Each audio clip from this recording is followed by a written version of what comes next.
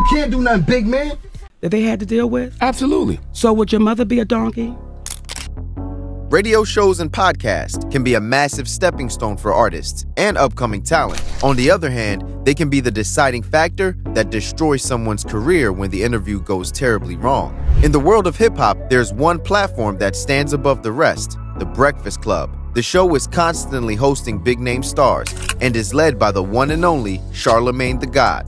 Unfortunately for some of the guests on the show, Charlamagne has a bad reputation for trying to embarrass them or even put them in controversial conversations, aiming to damage their image and ultimately leaving them feel worse for being a part of the show. But every so often, there's a guest that shows up and flips the script on The God. Today, we're going to take a look at 7 guests from The Breakfast Club that completely destroy Charlamagne in the interview. Buckle up, because this one's going to be a bumpy ride. Beanie Sigel. We're gonna start the list with the heater of an altercation. Beanie Sigel, whose real name is Dwight Grant, is an American rapper and actor. He was born on March 6, 1974 in Philadelphia, Pennsylvania. Beanie Sigel gained prominence in the late 1990s and early 2000s as a member of Rockefeller Records. Sigel is known for being a streetwise cat you don't want to mess with, and he certainly made this abundantly clear to Charlamagne Tha God during a particular encounter. Charlamagne broke the ice by asking Beanie Sigel about a rumor that was circulating the hip-hop scene at the time. People were claiming that Beanie Sigel only got to where he was because of Kanye West, and Charlamagne decided to push for answers. Prior to the interview, Ye was at a dinner party in Philly eating with some friends, and a couple of thugs pulled chairs up to the table. They told Kanye to hand over his chain. When he didn't give it up, they just sat at the table and waited for him to leave. Kanye hit up Beanie, who showed up and let the men know that nothing was going down. He put his neck on the line for Ye. Unfortunately, loyalty to his friend became distorted, leading to unfounded rumors of ingratitude towards Kanye. When Charlamagne asked about the issue and then continued to talk over him, you could tell quickly where the interview was going. I know you say I'm not qualified to speak on it. I'm just observing it, but it just seemed like, you know, loyalty with you lies with who's providing you opportunity. Man. Frustrated by the host's incessant interruptions and apparent lack of understanding of the complexities of street culture, Beanie Sigel raised his voice in a passionate plea for recognition of his lived experiences and insights. He sternly warned Charlamagne against speaking on matters he had limited knowledge of, particularly when it came to navigating the intricate web of street dynamics. So don't talk out in that. Because you know why? Because you not from that cloth. Well, that's cool. I don't get you not. That's why you don't understand that. Kanye know that. Well, I know I'm not qualified to speak on this, but you can understand how some people don't think what you're doing is all the way solid. You might not think that, and you're not qualified, dog. Just like with Fredro Starr, which we will get to later, Charlamagne was left speechless.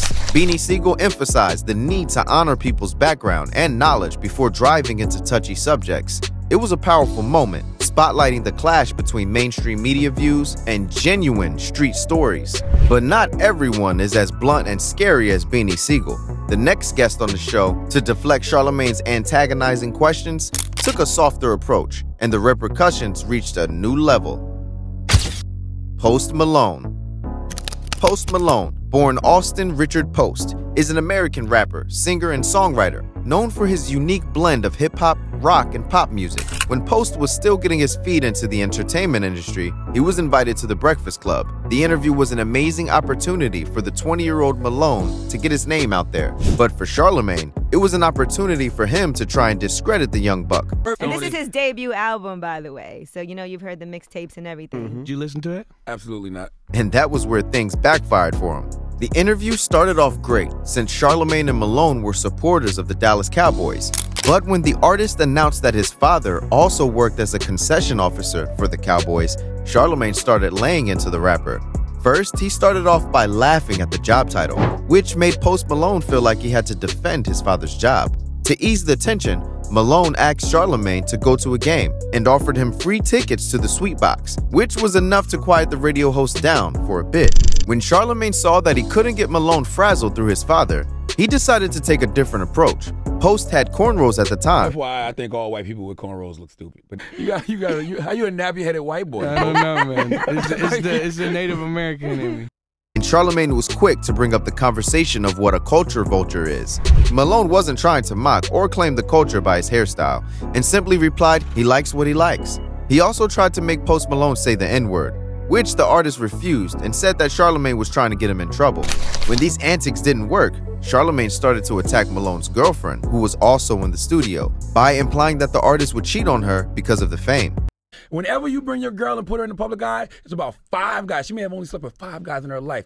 All those 5 guys gonna post it on YouTube and be like, I had that. Post Malone made it clear that he wasn't the average man, so he wouldn't ruin their relationship for temporary fun. After the interview, the fans were in a frenzy, and it soon became a popular topic. Many people began to lean towards Post because of how he handled the situation, which just made Charlamagne seem like a troll. Larry Elder. Not all guests on the show come from the world of hip-hop. Larry Elder was a presidential candidate when he accepted an invitation to share his plan for America on The Breakfast Club. Charlamagne assumed he was talking to a random person and really tried to get the best of him.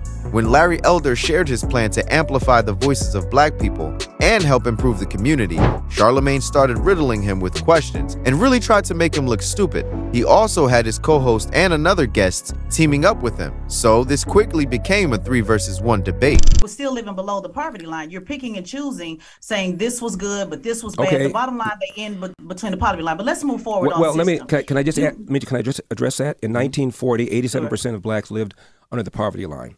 1960, that number had fallen to 47%. That's a 40-point drop in 20 years. That's the greatest 20-year period of economic expansion for black people in the history of America. Again, well before Brown versus Board of Education, well before the KKK imploded, well before we had race-based preferences. Why? Because it was rare for a black kid to be raised in a family without a father in the home. Of course, Larry Elder had a response for everything, which just fueled Charlamagne to keep badgering him. Charlamagne then brought up a conversation about systemic racism, and Larry was quick to tell him that he didn't believe it still existed. This was the icing on the cake. With wits and tension at high level, you could see they were not going to stump Larry. Charlamagne was in over his head and had to resort to his computer and pre-written questions and answers his team supplied him. You think members of your party are leaning toward fascism? Define fascism. Authoritarianism? Define fascism. I mean, the rejection of democracy, the rule of law, and equal rights under the law in favor of a strong man, Donald Trump, who interprets the popular will. The back and forth goes on and actually becomes comical at how bad the Breakfast Club team handled this one. Charlamagne proved to the world that he didn't have a versatile knowledge on politics and world topics, and revealed the limitations of their approach by showcasing Elder's depth of knowledge on critical issues. Master P. Years ago, when Master P and Mercedes started releasing songs, Master P appeared on The Breakfast Club to promote their music, but Charlamagne began to show his controversial antics. He made a comment about Mercedes' appearance on the cover of the album Rear End, which had her bent over the hood of a classic car. Charlamagne said that everyone was releasing music around that time except Mercedes, but also threw in a quick, "She has a fat ass though," which was a terrible comment to make because he was sexualizing her live on air. Master P had to put him in his place and told Charlamagne that he wouldn't disrespect his girl like that. Charlamagne had no right to talk about her body in that manner, especially on a live broadcast. As always, Charlamagne was dumbfounded after being called out like that, and he remained humble for the rest of the show. Charlamagne's comment not only was inappropriate, it also highlighted a larger issue in the hip-hop industry, the demeaning of women and objectifying them. See that? 'Cause she had a fat ass. Yeah, see that, bro. Hold up, man. Don't talk about Mercedes. Oh, like my bad. that. Let's go back to this, dog. Let's respect, because I'm not gonna talk about your sister, your mama. Now. Got you. You know, we need to. You know what I'm saying? Like, that's the first thing, because I know you do your radio thing, and I respect that. But at the same time, Mercedes is she a female. Oh, she my fault. Yeah, you're right. But she did look good on that cover, though. Yeah, she look good. That's your opinion. But you know, Master P was right to call out the radio host, as this will empower more to step up and create respect in the culture. Fredro Starr. When Charlamagne isn't making sexist jokes or trying to racially attack his guests, he also talks about the sexual escapades revolving his guests, and not all of them come back at Charlamagne in a calm manner. Don't play me like that. Fredro Starr, whose real name is Fred Lee Scruggs Jr., is an American rapper and actor best known for his role as a member of the hardcore hip-hop group Onyx. During an interview with the rapper, Charlamagne brought up the topic of Fredro hooking up with Brandy, which set him off. Fredro then retaliated by reminding Charlamagne of how he was punched in the back of the head by 50 Cent. The back and forth continued and things got heated. Fast. Without any warning, Fredro's star began to violently press Charlamagne, quickly let Charlamagne know he didn't want any smoke. Instantly, Charlamagne went quiet, and it was obvious that he was scared of what could come next. As the other host of the show tried to move past the altercation, you could tell the inexperience of Charlamagne's comments. This your radio station. Because you know why? I know it was an ambush. You got ran off your own block. I don't know what them guys had planned. So I had to get out the way. You got ran off your own block, man. It's all good, though. It happens. It happens to the best. Big man, playing the guard. My name is Fredro Star. Do your good. Did you think I said something wrong? This one could have turned even worse if the radio host wasn't so quick to back down.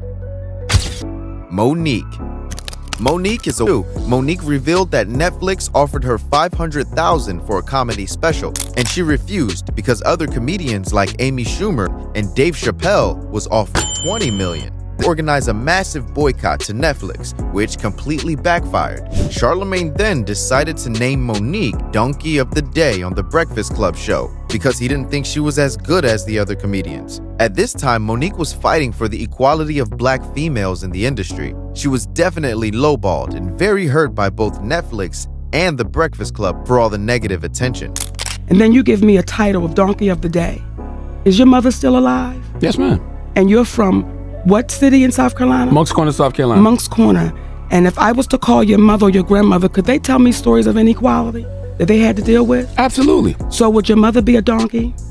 No. Would your grandmother be a donkey? Charlamagne's derogatory remarks towards Monique, including featuring her as the Donkey of the Day, was a cheap shot by the host. To me, behind the scenes, and they tried to explain why Monique didn't get the money that Amy, Dave, and Chris got. Following an interview on Club Shay Shay, where Monique eloquently addressed the discrimination she faced, Charlamagne offered a somewhat reluctant apology. Charlamagne's attempt at reconciliation with Monique was met with continued pressure from her loyal fans and supportive family members. Doesn't matter what the conversation consisted of, just know, as I just said, Monique sued them and they settled, so there clearly was some validity to the injury. Ultimately leading to a more earnest apology from him. Okay, and she's right when she speaks on the power of the microphone because people from Netflix were definitely reaching out. As we make our way through the list of angry guests and horrible interviews, you would think our fearless radio host would have learned his lesson by now, but you would be wrong. Vivek. Our last interview goes to the one and only Vivek. Vivek is a prominent feature associated with HTC Vive, a leading brand in virtual reality, augmented reality, and mixed reality technologies. When Vivek was invited to The Breakfast Club, Charlamagne tried to play a victim card. We can't deny that racism exists in America, and black people are denied opportunities and access based on their skin color in the 21st century. However, Charlamagne is always creating these parallels about race that make the fight of black people for centuries seem like a joke. After drawing one of those parallels in this interview, Vivek had to give Charlamagne a lesson in American history so he doesn't repeat the same mistakes again. I'm not. He was an abolitionist in his own time. He was the second president of the United States. He did not own slaves on principle. Not only that, he actually fought for the liberation of slaves. It's obvious that Charlamagne likes to get under the skin of those who come on his show, and that proves he doesn't respect the privacy or interests of his guests. But despite his antics, the show continues to get high ratings, and that could easily explain his behavior. At this rate, Charlamagne may interview the wrong guest and get in more trouble than he can handle. Do you think a lot of this is staged for higher rating? Let us know in the comments how you feel about Charlamagne and The Breakfast Club as a platform. Make sure to subscribe to the channel for more videos like this and the latest news, gossip, and information in the world of hip-hop. See you in the next one.